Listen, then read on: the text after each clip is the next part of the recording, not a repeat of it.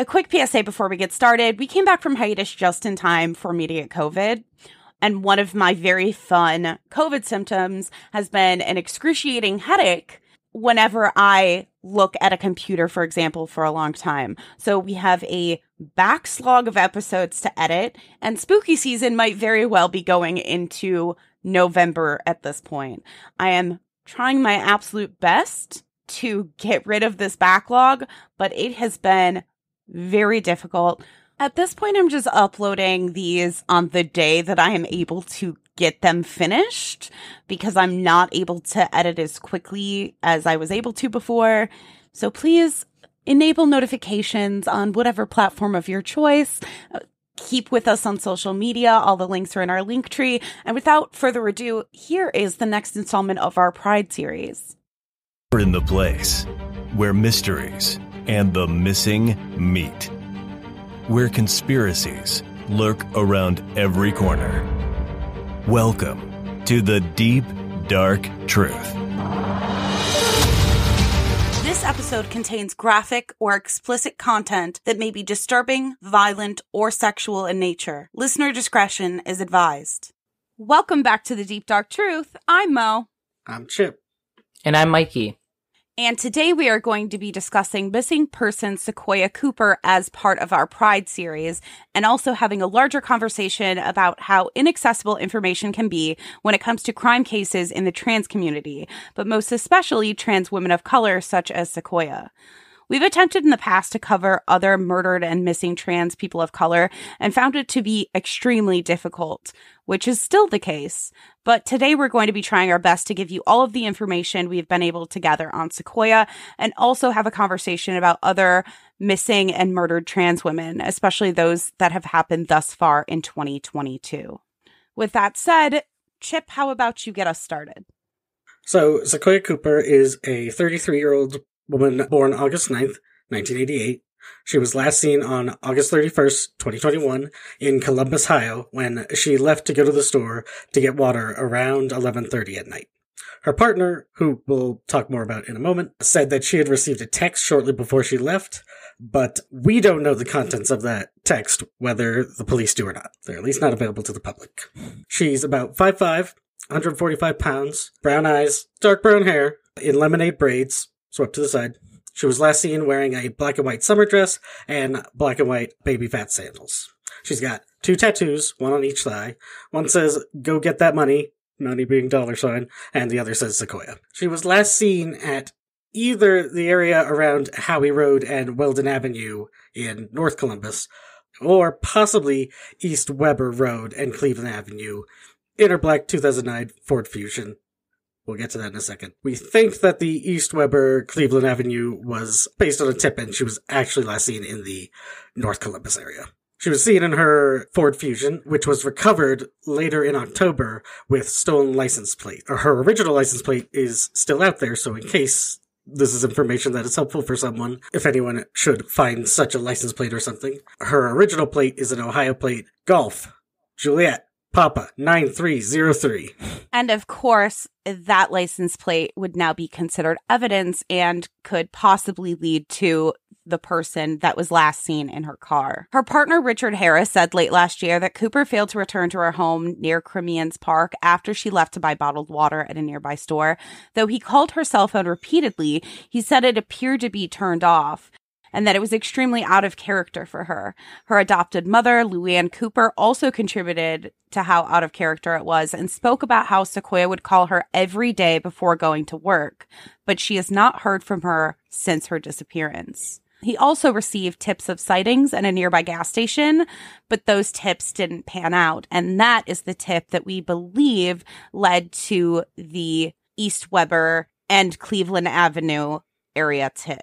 At some point that is unclear, he started receiving text messages with requests for ransom, $7,000 to get her back or $500 just to speak to her, which he said he turned over to the Columbus Missing Persons detectives. Here's a quote from an article by the Columbus Dispatch. "Police brushed them off like it was a prank," unquote.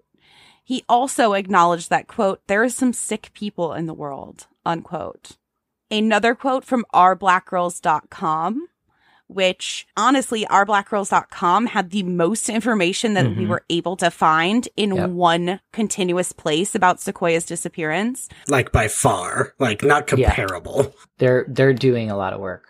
It's clear. Quote, I mean, you see this every day on the TV and on the milk cartons, but you never really realize the depths of this because there ain't never no closure until you find something. This is some of the worst shit that you could possibly go through. Sergeant Scott Leroy of the Missing Persons Unit said, quote, we believe that this missing person may be the victim of foul play, and we believe that there is a possibility that someone out there needs that little bit of oomph when you see this family that's suffering to come forward and give us the information that we need, unquote. Sacoya's biological brother, James Carswell, who resides in Georgia but was in Columbus to help the search effort, created a GoFundMe, which Mikey is going to tell you about. So the GoFundMe mentions that outside help is appreciated, whether that be contributions, volunteering, or information. Her family believes that this is not a runaway situation in addition to the police suspecting foul play.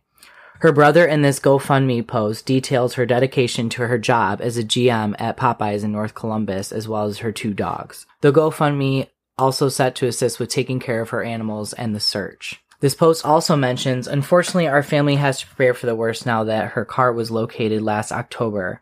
Forensic evidence is starting to show she was a victim of foul play. This is the first mention of the forensic evidence that we saw in our research, aside from the circumstantial conclusions you can draw from her car being found with a stolen plate. So, compared to episodes like our Lauren Spearer episode, for example, or our Gabby Petito episodes, this is pretty much the end of the amount of information that we have. And we've been recording for less than 10 minutes. Yeah. And the thing is, this is so much more information than we could find on any other missing or murdered trans women of color. This is like blowing them out of the water. Yeah. Which is the most depressing. Because we've tried to make this episode many times. But before we kind of move on to that discussion portion and talk a little bit more about not only this case, but other cases we've tried to cover, other missing and murdered trans women of color, we do want to say that the Columbus Division of Police can be reached at 614-645-4545. The Columbus Missing Persons Unit can be reached at 614-645-2358. And the agency case number is 210-659-143. So what I found really weird about this case is that she was so known and so interactive. She was well known and had family and had friends and had coworkers, and nobody knows or saw anything. Yeah, actually, the reason that I found out about this to begin with, I think it was Columbus Pride had posted basically that she hadn't been found yet, trying to raise awareness. And I was like, okay, I haven't heard of her. Let's just try again. Let's just try. We have so many docs that exist just for if we find new information or new information comes out on a case, episodes that can't be episodes yet, because not only a lot of times is there not enough information, but I don't want to personally contribute. I know neither of you do either, to misinformation. So sometimes all there is rumors and nothing's been substantiated.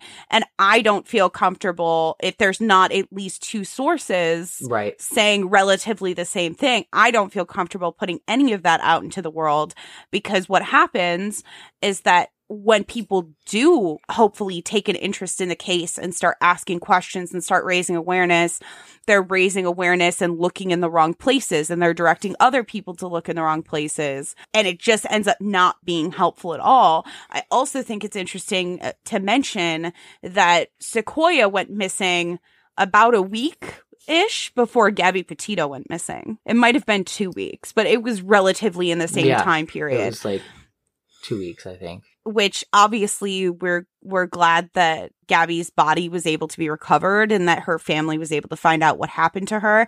This isn't to say that we don't want all missing or murdered people to be able to be brought to justice. In a weird way, van life itself has become such a big thing in the last 5 years.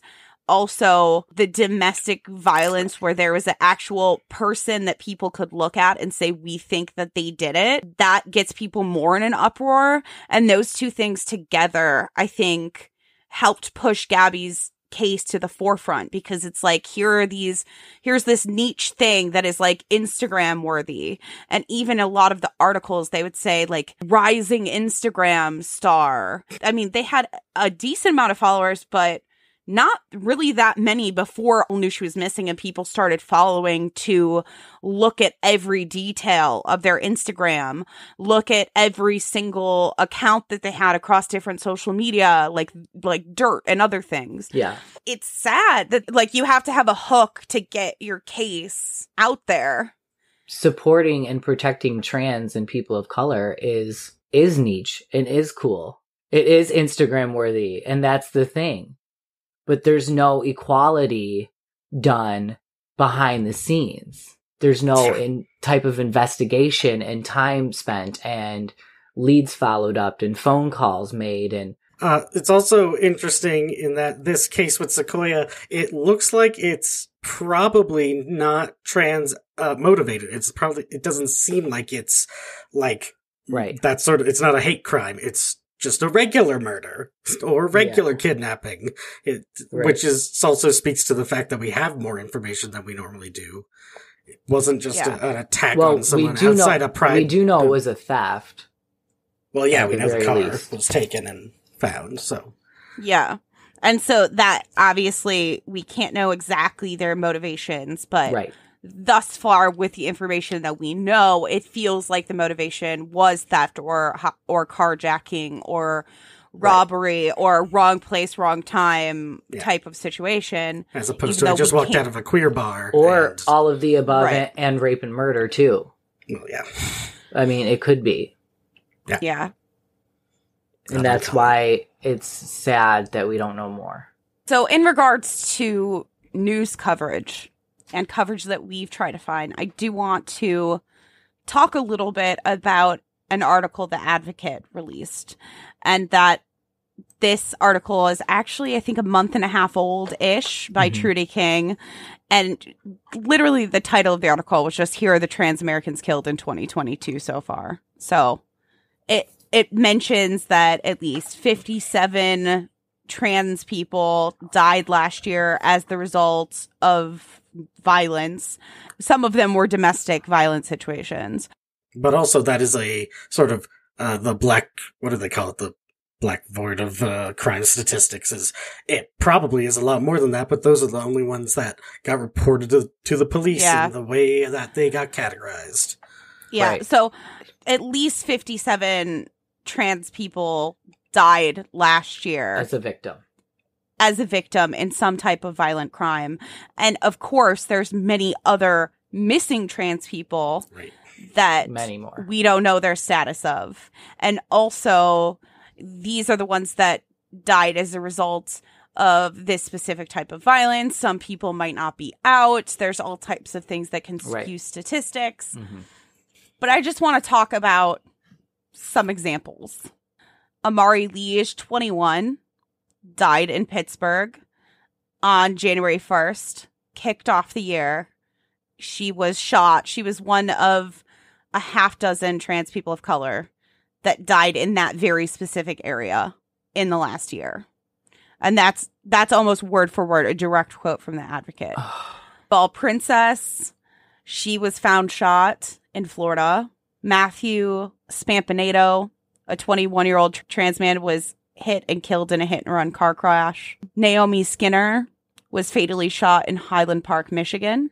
Her boyfriend was charged with second-degree murder.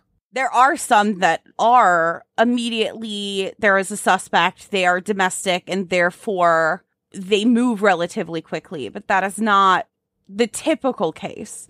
But in some cases, that's why you don't hear about them. Cypress Ramos, 21, was found dead in Lubbock, Texas, in a storage unit. Paloma Vasquez was found shot to death in Houston. Tatiana LaBelle was found dead March 18th. She was put into a trash can after being beaten to death in Chicago. Catherine Newhouse was fatally shot by her own father in Georgia. Keisha Webster was found dead in Jackson, Mississippi. Mia Love Parker was found shot in Chester, Pennsylvania. Fern Feather was found stabbed to death in Morristown, Vermont. Ariana Mitchell was found shot to death at a party in Hampton, Virginia.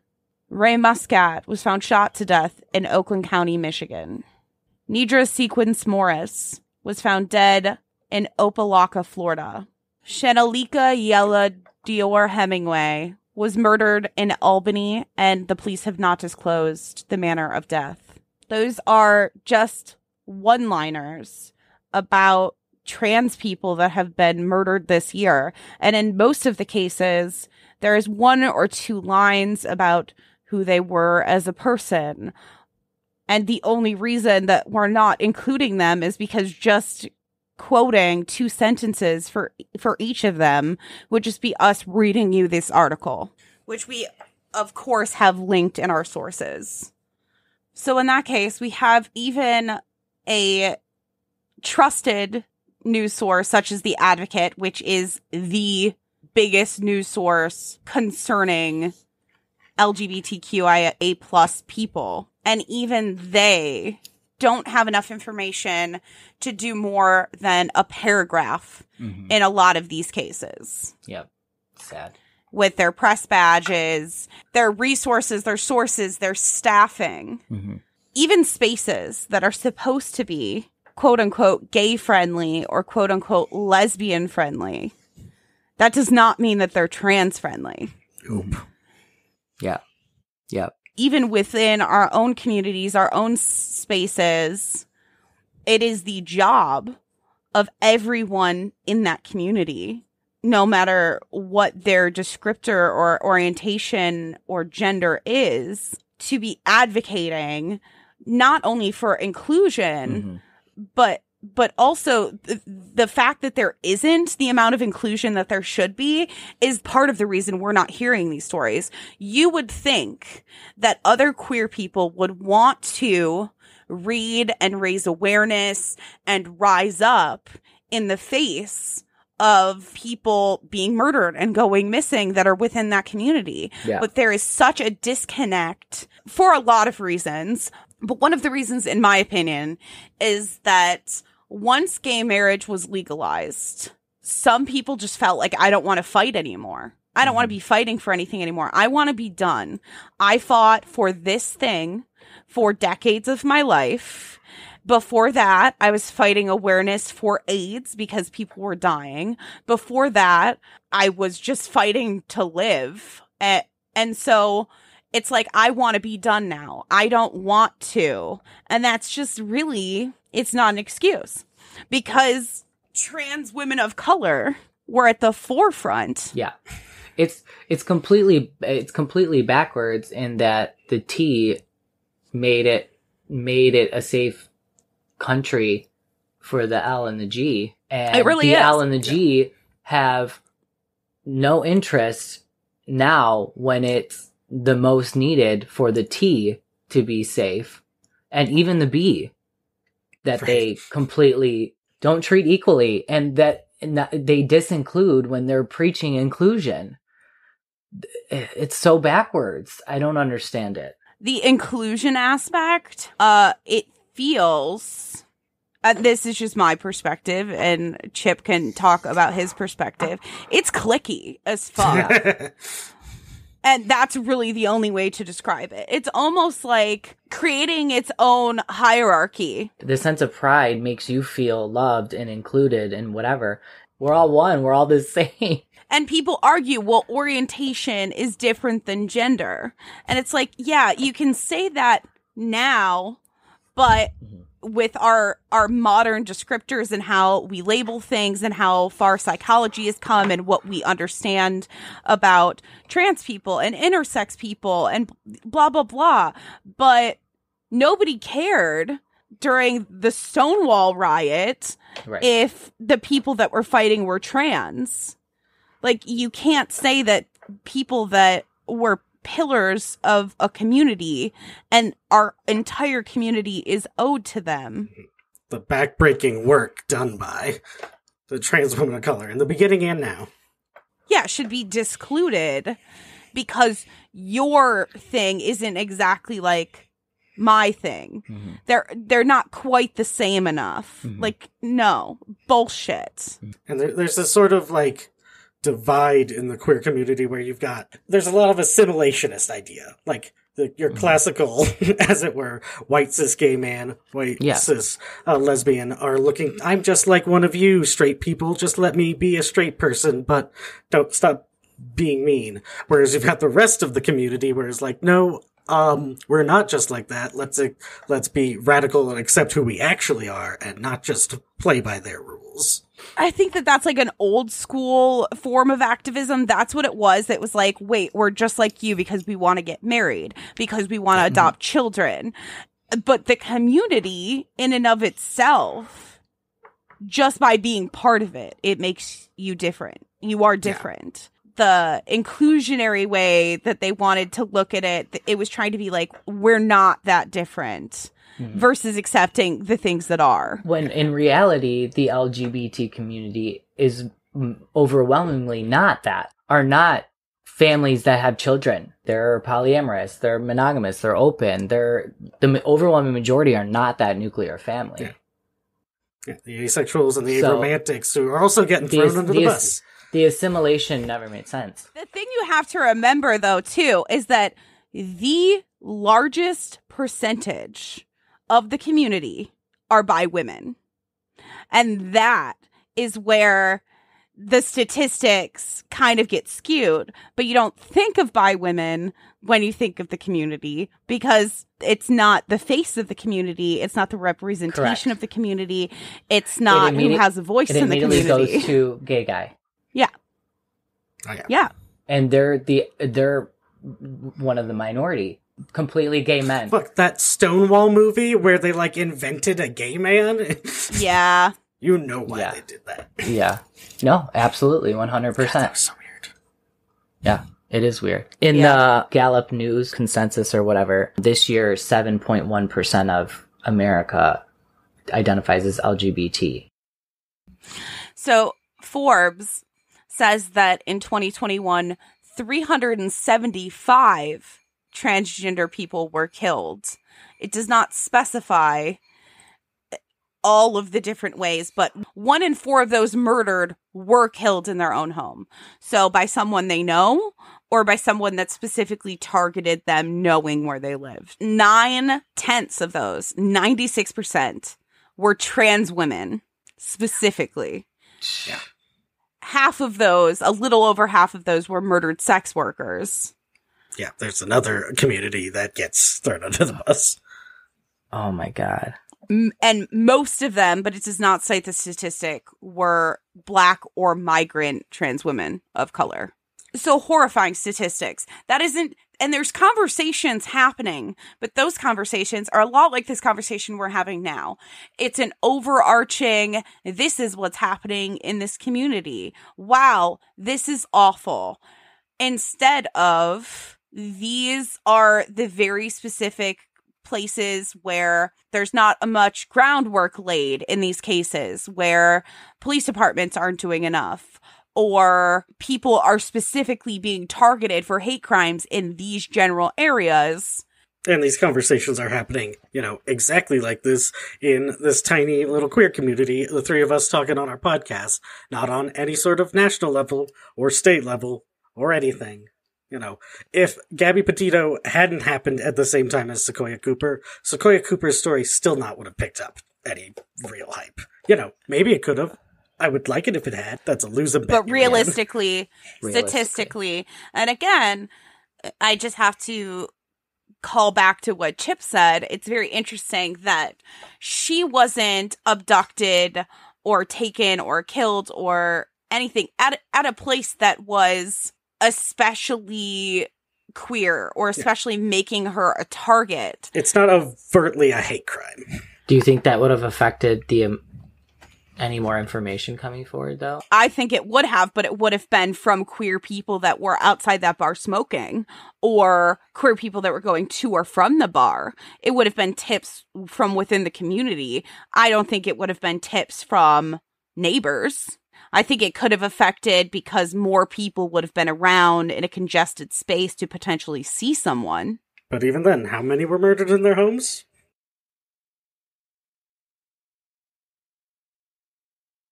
This conversation has definitely devolved, but the problem is that there's so much nuance because there's people outside of the community, how publicity gets cases more attention versus what's happening inside the community, and why cases aren't getting that much attention, even though they should be getting the attention. Everything would make you think. Hear all these people talk about the homosexual agenda. You would think that we were a Borg hive mind, that we all have singular purposes, that we're all have the same goals. But that's just not how it is. We can't even all get behind to share an advocate post about a missing trans woman. Why is that? I don't want to be scared of going back down the ladder of society, and therefore I'm choosing not to involve myself actively. And in the case of some allies, I think it's just willful ignorance. Period. Oh, totally. Yeah. You have to imagine, me on Facebook, and being really connected in the queer community here, and then getting posted in the Advocate and speaking out the way that I did in multiple posts. Do you know how many friends I've lost from that? Not friends. Not friends. Zero. Not friends, first and foremost. But that's it. It's some of that is that fear. And that's coming from inside our own community. Like, how dare you speak up against a gay camp not allowing trans people in their camp? Like, how dare you do that? Gay men? We could be here another 3 hours. We're not going to be here another 3 hours, but we did want to put together something. We felt really responsible in highlighting some of these cases and kind of explaining why we're not covering them. Until next time, this has been The Deep Dark Truth.